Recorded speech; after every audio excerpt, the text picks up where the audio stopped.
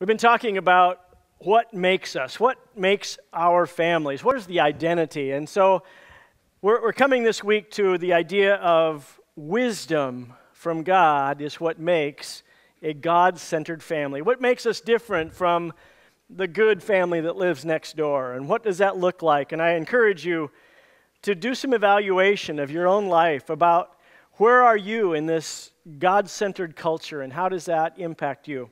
Because quite often, your culture is so close to you, you can't see it. For example, when you have a baby, you start feeding them with a spoon, and then you rejoice when you can actually give them the spoon and they can begin to feed themselves. It's one of the rites of passage. Did you know that almost a third of people in the world eat with their hands? About 1.5 billion people eat without fork, knife, spoon. And in both Cambodia and India, I was there, and in India we were at a conference, and all these guys were dressed up in suits and nice clothes, and we came down, and the big dish of food was brought out, and they just put their hands in, and they put it on their plate, and then they sit there very delicately, and you make a ball of it, and there's a whole art to it. But you and I would think of that as, that's weird. To them, they think it's weird what we do. In fact, one of them said to me, "Well, I know where my hands have been. You don't know where that fork has been." Point well taken. And did you know almost another third of the world uses chopsticks to eat? But when your baby was learning to eat, you never handed them chopsticks.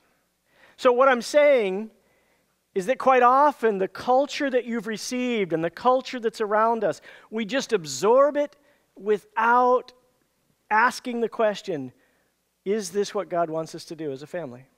Is this what God wants me to do as an individual?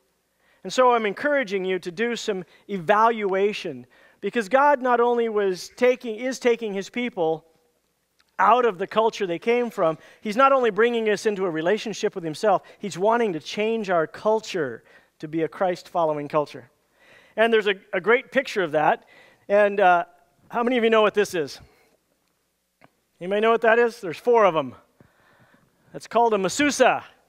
If you're a Jewish home, you follow Deuteronomy 6 that says, "And put your scriptures, put the word on your houses and on your gates." So they have a little box that has a couple of scriptures written in it and a little piece of paper, and a devout Jew goes out and they kiss that every time they go out the doorway. And I was thinking about it, when did God give them that directive? Well, they had been in Egypt, and they were slaves, and they were in an idol-worshiping culture, and they were in a we-don't-own-homes, we're slaves kind of culture. And now God has them in the middle of the desert. You realize he told them to put these on their doorposts when they didn't have doorposts. They were living in tents. But what was he doing? He's saying, I'm taking you to a different place, and you're going to be homeowners, and you're going to be warriors, and you're going to be my people, and I want your word, my word, to be a vital part of that.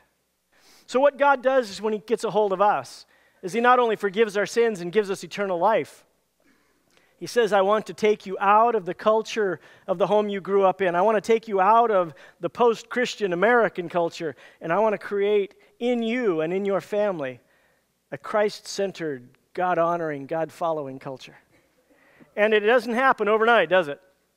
It's a long process, and God has to continually challenge us and train us. So we want to walk through, and let me do a little review of where we've been, the culture of our homes, and examining and evaluating what is it that we need to focus on. And in Proverbs chapter 1, the author of Proverbs, Solomon, says, "Listen, my son, to your father's instructions, and do not forsake your mother's teaching.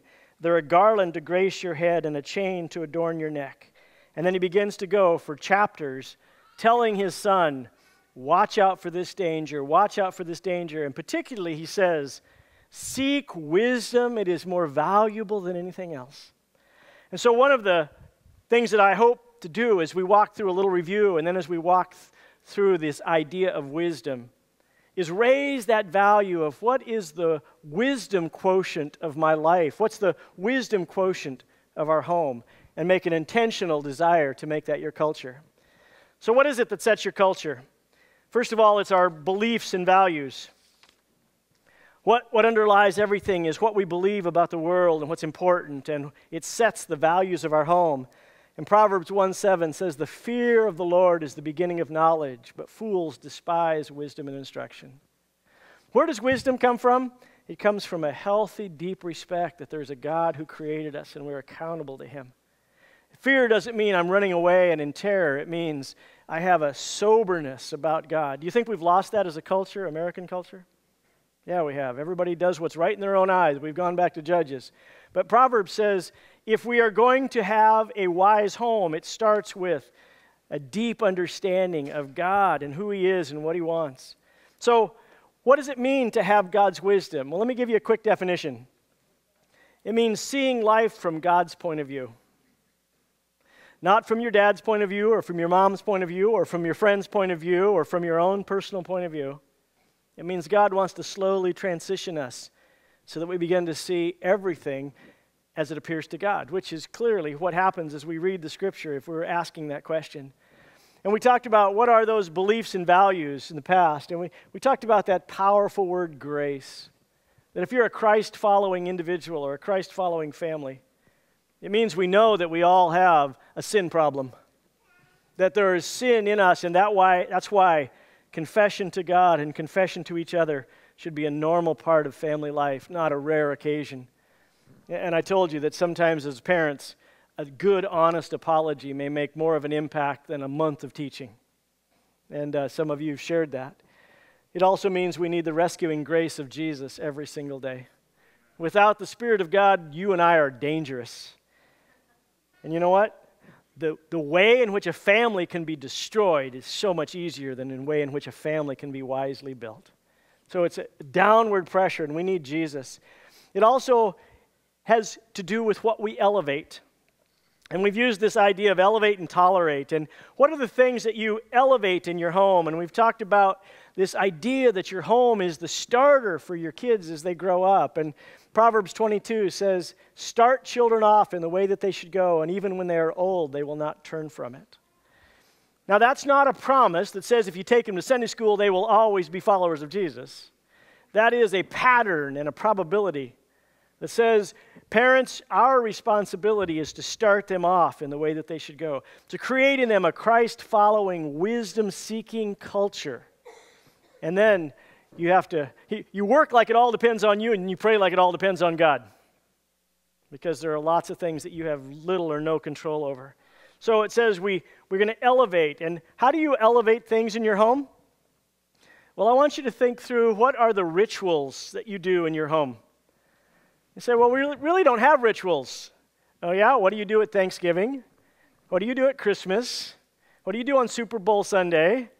What do you do when you take kids to school?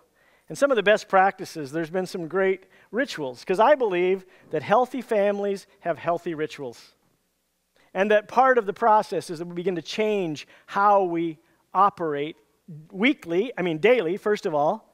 How do you do when you get up in the morning? Does God have a part of that? How do you do when your kids are at the dinner table and your grandkids are there? What are the rituals that you do that point them towards Christ? What do you do weekly? How vital is it for you to be involved in a church community and in connection with other believers? How important are those daily things? And I even encourage couples who are often working on their marriage to start taking walks together. Because last week, Pastor Will said men often talk better shoulder to shoulder than they do face to face. And sometimes in walking together, things come out. They just came up. Well, what happens is you spend that time, and you can't force that to happen, but you can create the environment in which it can happen. So the rituals that you have, the celebrations, how do you make somebody feel special when they have something notable that happens? And listen, what things do you celebrate? Do you celebrate that they've learned a bunch of Bible verses, or do you celebrate that they scored a soccer goal? Well, you are saying in everything that we celebrate, this is a big deal. And that's how we elevate things. And then, what are the heroes that you lift up? We just had the Harvest Festival, and so many kids came dressed up as superheroes, and kids are so fascinated with heroes. Now, let me ask you, is it a different girl who thinks Princess Elsa is the whole way that you should be, or think Princess Esther, Queen Esther, who saved her country by sacrifice. Is that a different, if that becomes your hero, instead of, for example, somebody who gets bit by a poisonous spider and now can sling webs? That's probably not going to be in their future. But Daniel in the lion's den could be in their future. And you start thinking, what stories are we telling? What stories are we reading to them? What are we elevating?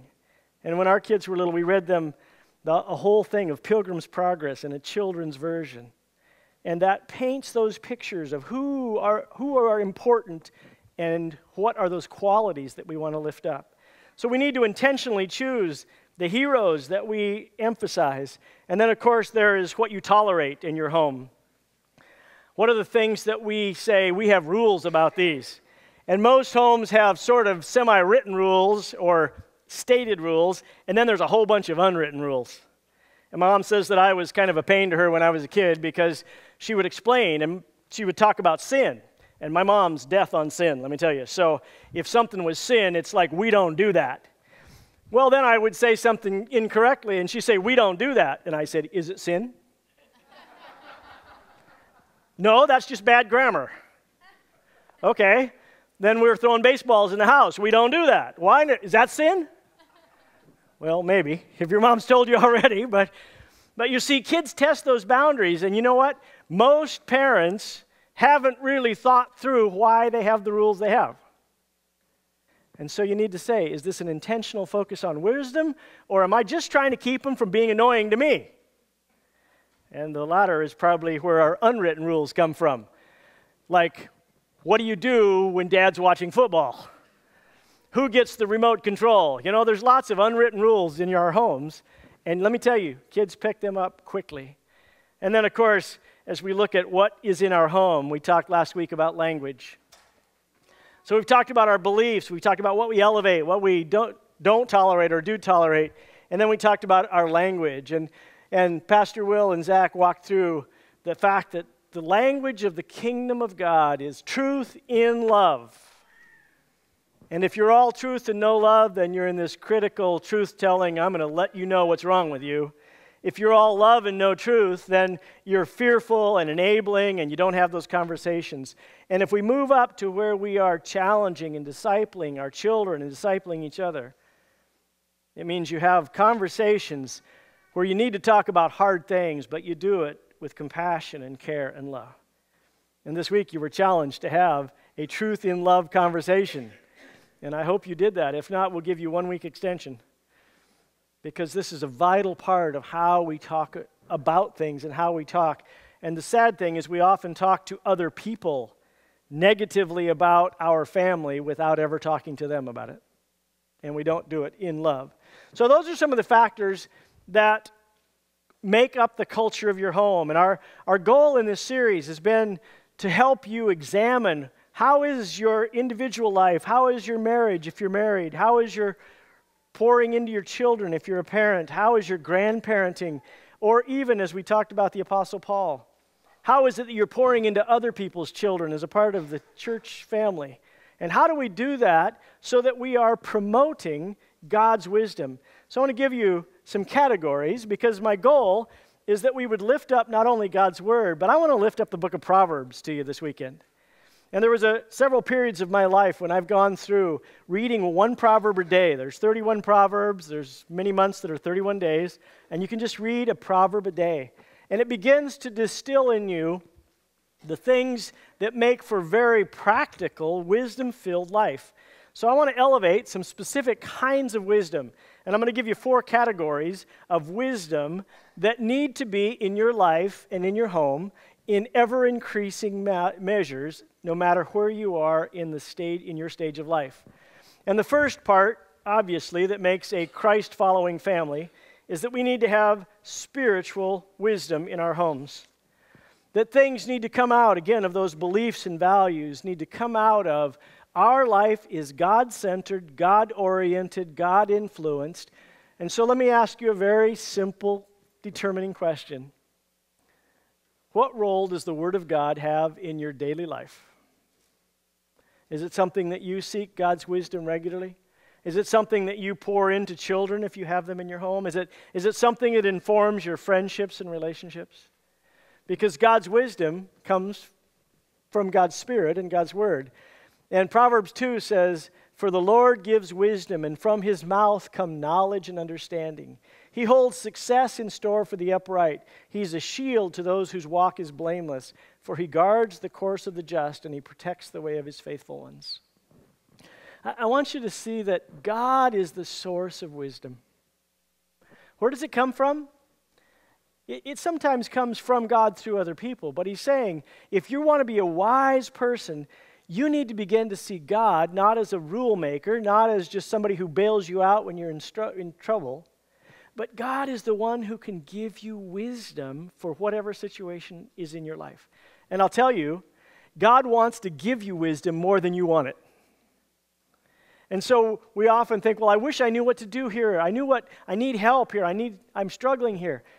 And we need to come back and begin to see God as the source of wisdom and seek him and say, God, you're the one I go to when I am struggling, when I don't know what to do. I'm coming to you and I'm coming to your word. So, and then it goes on, and all the way through Proverbs, he talks about how God gives success, how he shields, how he guards, how he takes care of, how God is an active participant. And my question to you is, do you think you're seeking God's wisdom, or do you think you've arrived and you know enough by yourself? And I don't think we would say that, but I think we often live like that. I'm fine. I've got this. I have experience. I know what to do. And God's thinking, man, I used to tell my kids, everybody runs into brick walls. Some of them get wiser. Some of them just get lumpier. And if you're really wise, you can watch other people run into brick walls. And you don't have to do it yourself. So God's desire is to give us that wisdom. And there are many ways in which that gets challenged and channeled if you are parenting or grandparenting. And I want to take just a couple of minutes to talk about something that I think we need to talk about occasionally that we haven't talked about for a while. And that is one of the important decisions of a home, if you have children in the home or if you're a parent, a grandparent influencing them, is what are your school choices that you make? And there are three primary options, and this can be an emotional subject, so I step into this carefully. Homeschooling, Christian schooling, public schooling, or some combination of those. And here's what I believe you need to understand. Every option has some advantages and some disadvantages. There's some potential and some pitfalls no matter what choice you make. And quite often, I find that within the Christian community, people kind of camp on their particular type and tend to look down on people who don't agree. So every family who chooses homeschooling, there are some wonderful possibilities. You can use the scripture, you can control the content, you can pour into your kids. It's often not as expensive as Christian school, and you can really make a difference in terms of being a close-knit family. Are there some downsides to homeschooling? Well, there certainly can be. It's very, very time-intensive, and sometimes when your kids get into high school, they know more than you do, and that gets to be a challenge when you're trying to teach them geometry and you've never been past Algebra 1. But some of the difficulties I find also is sometimes they don't know how to relate to unbelievers. They don't have a clear way of having other connections, and sometimes they have actually, I've seen in homeschool kids, they've developed a critical superiority. Can you see they did that and they did that? And they understand the difference between sin and righteousness, but they often have a real critical looking down their nose on people that are not followers of Jesus and who are living sinful lifestyles. The Christian school has some wonderful advantages. You've got some expert teachers, you've got curriculum, you've got some sports, you've got an ability to have your kids interacting with other Christian kids, and there's some wonderful advantages to that. But there's some downsides. It's expensive. Usually it involves a whole lot extra of your time as well, which can be a very good thing. But I find that sometimes kids that go to Christian school, and I told this, Will said, give him this quote you gave me years ago, back when he was a Christian school teacher. And I told him the concern I have is that Christian schools often turn out nice kids, but they rarely turn out passionate kids. They go to chapel all week long, Quite often they say, I don't want to go to church on the weekend. I've already been to church all week long. And by the time they get out of high school, and Will actually did some calling through some of his kids that were in his classes, a very small percentage of them choose to make church a part of their young adult life. Because they feel like, I've done my Christian thing. I'm done with that. That was my parents' choice. That wasn't my choice. And so sometimes they become very enculturated in the Christian school, but they've not made a personal, passionate decision for Christ. And then the public school, there's some advantages with cost and with the programs that are offered, especially for special needs kids, and there's all kinds of great ways in which we can interact with other parents, and your kids can learn to interact. But boy, let me tell you, the stuff coming out of our government and the stuff coming into the schools is even more toxic than it was 10 and 20 years ago. And so if you've got your kids in public schools, you need to understand that you need to be on your connection with those teachers and connection with your kids and knowing what they're going through and facing. And the sad thing is I see some Christian parents just send their kids to public school and they don't pay attention to what they're getting filled with. And the peer pressure is incredibly intense.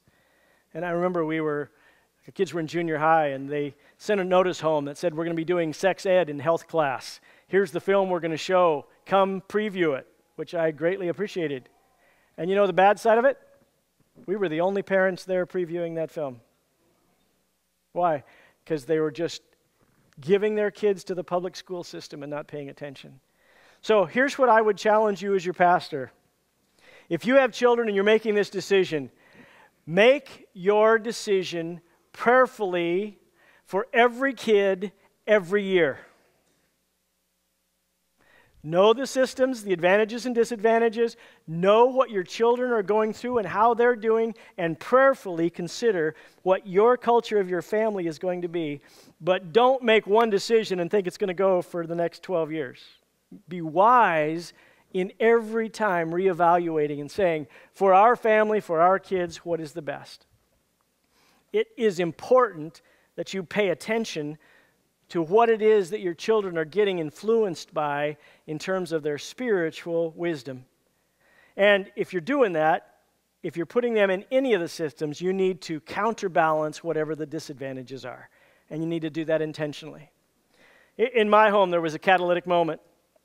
We'd moved from a little town in Utah where there were 18 kids in the graduating class. And we moved out to Coos Bay, where I was going to Marshfield at its heyday. And there were 600 kids per class. There were over 2,500 kids in the school. And we came into the little church there, and the pastor that was there before we were took my dad aside, and he said, everything I was afraid would happen to my son when I sent him to Marshfield happened. And the son had gotten into drugs, and he'd led the youth group in rebellion against his dad, and they had lasted less than a year and a half, and they were moving out. And so can you imagine, as a parent, taking your kids into that scenario and saying, now I'm going to send my sophomore son, who's been used to a tiny little school, and now he's going into this maelstrom of Marshfield. And I remember my dad sat down, and we had a family meeting at our house. And he said to us, this is not a one missionary family, this is a 7 missionary family. And if you are not interested in reaching for Christ, the kids at your age level, my ministry will go nowhere, because we have to be in this together. And you know that God began to work in us. And as we got involved in the youth group, in a little church of 100 to 120, we had a youth group of 35 that met on Tuesday nights. And kids got saved, and we learned to do, my leadership training came in that youth group. And it was a challenging scenario. And it's easy to retreat in fear. Instead of saying, by God's grace, we are going to take territory from the enemy. We're going to disciple our children. We're going to pour into them. We want them not only to accept Jesus, we want to train them to be passionate and be able to be an influencer of the world instead of being influenced by the world.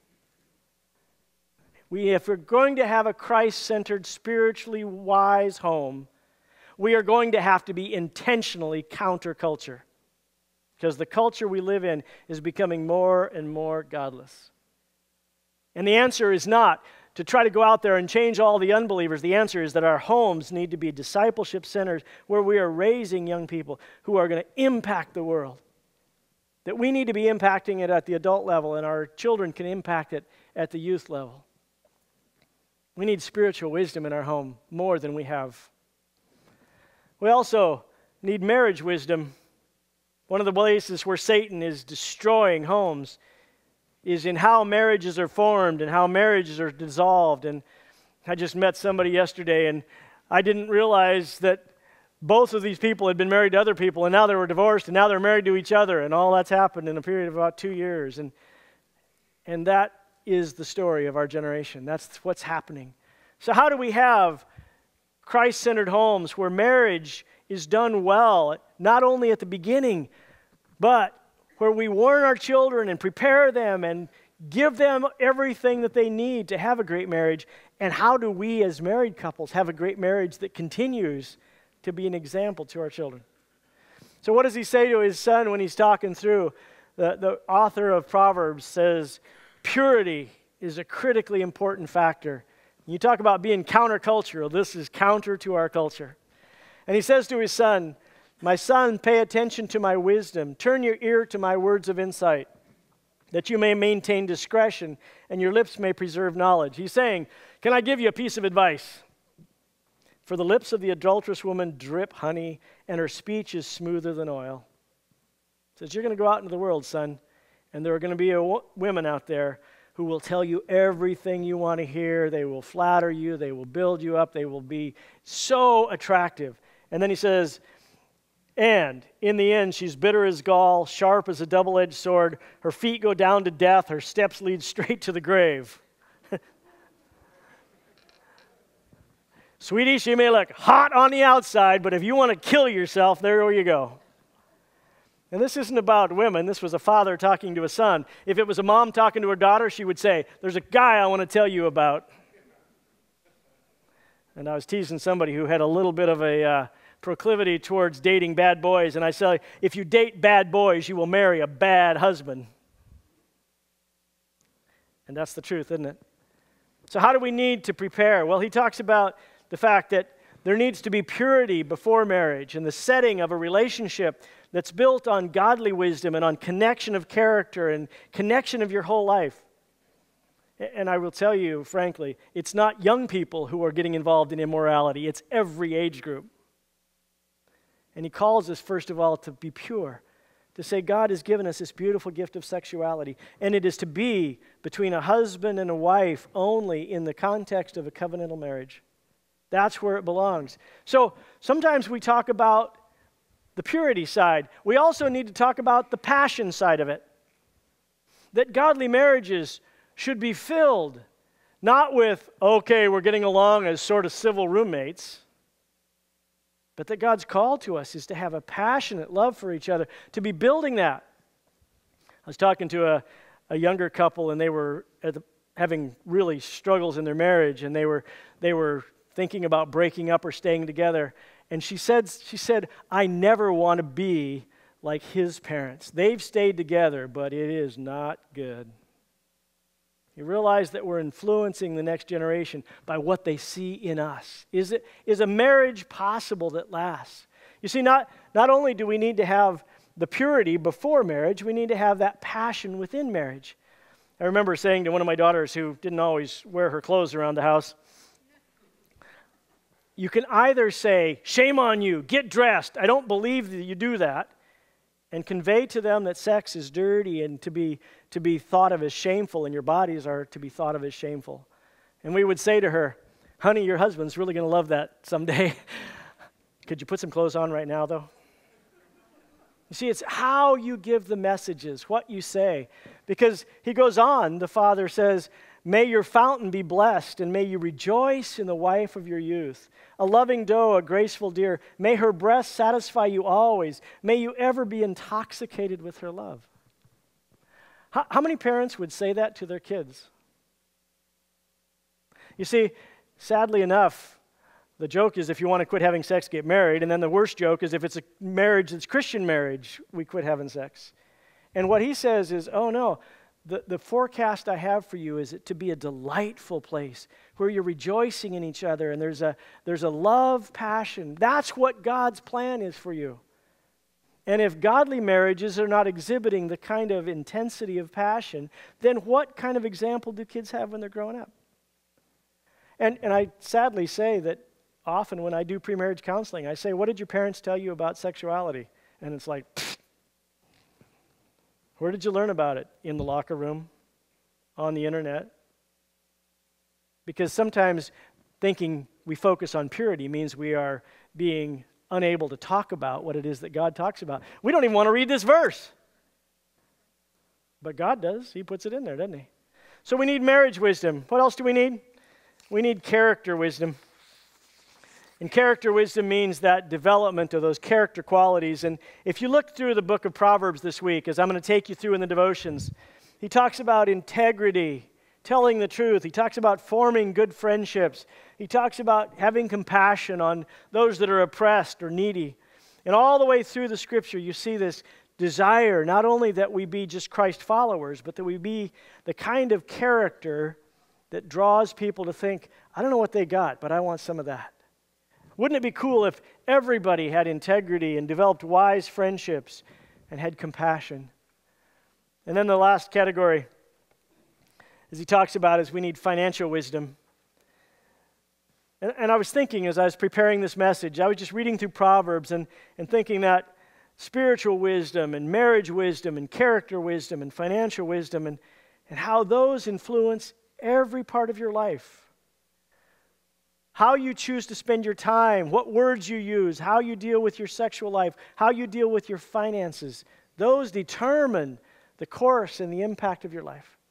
And so the book of Proverbs gives us very, very practical things. He goes through and he talks about hard work and laziness and slothfulness.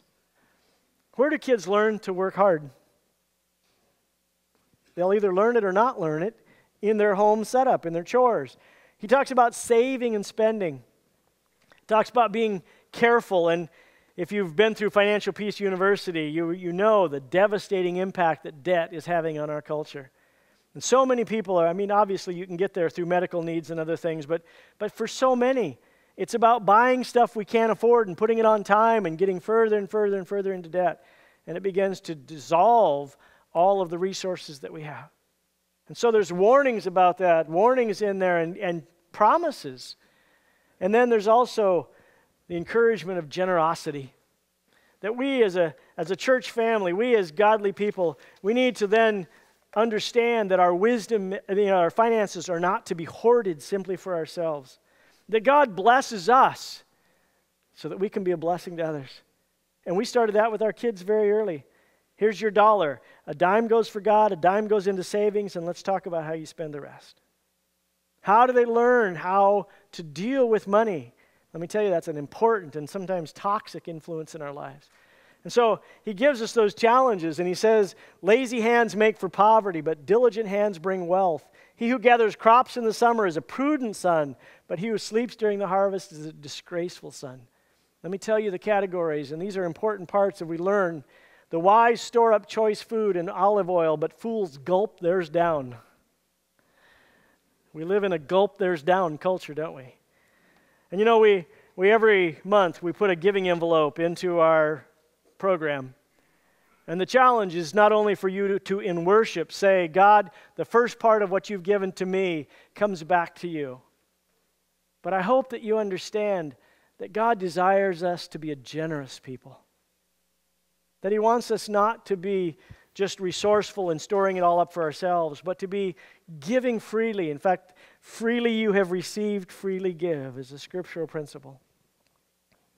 And I don't know where you are in this family stage. Maybe you're an individual thinking about marriage, maybe not thinking about marriage. Maybe you're parenting, or maybe you're feeling regretful for the parenting you didn't get a chance to do. And I had a moment when I took one of my daughters off to college, and she was going to a Bible school or Christian school. And as I drove her to the school, I thought of all the things that I wished that I had told her. And I tried to catch up, but it was only a 2-hour drive. But I was impacted with how many things I have learned. And I'm a Bible teacher, and there were so many things I hadn't taught her. And I think almost every parent probably feels some of that. But my encouragement to you, if you're a parent, is be intentional about the culture of your home. Make wisdom a center point. And if you're a grandparent, maybe you get to go back and try to do some things you missed on the first round. To be a source of compassion and connection, but mostly a source of God-centered wisdom. That our homes would be full of it, and that our children would grow up filled with God's wisdom and a passion for His work. And wherever you are, I hope that that's true of you. I want to dismiss now to the South Umpqua campus and to the Green campus. Love you guys. Walk through here Let me give you a couple of specific challenges.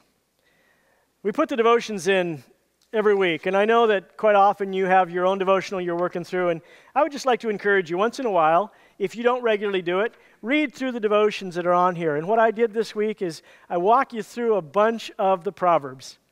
And I want you to do that. I'm seeking wisdom, God, because even this morning when we talked, there were all kinds of things we talked about. And my concern is that when I tell you many things, you get nothing. So what I want you to do is to say, God, what is it you're speaking to me right now? Of all those things that were shared, what is it that God's saying, that one was for you? And that you grab onto that and that you take it home. And as you read through the devotional this week, let that be something that reinforces what it is that God's trying to build in you. And then secondarily, in your family, I encourage you to talk about what's the wisdom that you most need. Is it spiritual wisdom? Is it marriage wisdom? Is it that character wisdom? Is it financial wisdom? And that you begin to pray and say, God, give me your wisdom, because I do not have enough wisdom to handle the complexities and the difficulties of my life and of my culture. And I hope you haven't got the idea that you think you've had enough and you're done, but that God still needs to pour a whole bunch more into you and that you let Him do that. Because as I said, He wants you to give you more wisdom than you're interested in. Let me pray for us. Father, thank you for your love to us and the way that you lovingly take us out of the culture that we grew up in, and you begin to pour into us the culture of spiritual wisdom. And God, help us to address the ways in our family in which we have a tendency to watch too much TV and to be focused on things that don't matter and don't last. And Father, by your grace, would you give us your wisdom, that our conversations, that our culture, that our things that we elevate, the things that we tolerate, that they would be based on your scriptures and your word and your wisdom. And God, all of us need that, mostly more than we know. So we ask humbly for your wisdom, and we want to receive it today and this week. In Jesus' name, amen. We're so glad that you're joining us by video. And I know that some of you are just from our church family here, and you're just watching because you can't make it this weekend in person. And I know some of you are watching from around the world, really. And so we just want to say we hope that God blesses you through this. If you have questions, feel free to email me, or if you'd like to let us know that God is using this in your life, that's always encouraging. And we have several of you that email occasionally. So if you have questions, if you have comments, anything you can give us some feedback, we'd love that. And we trust that God will use this to really enhance your spiritual journey. Thanks.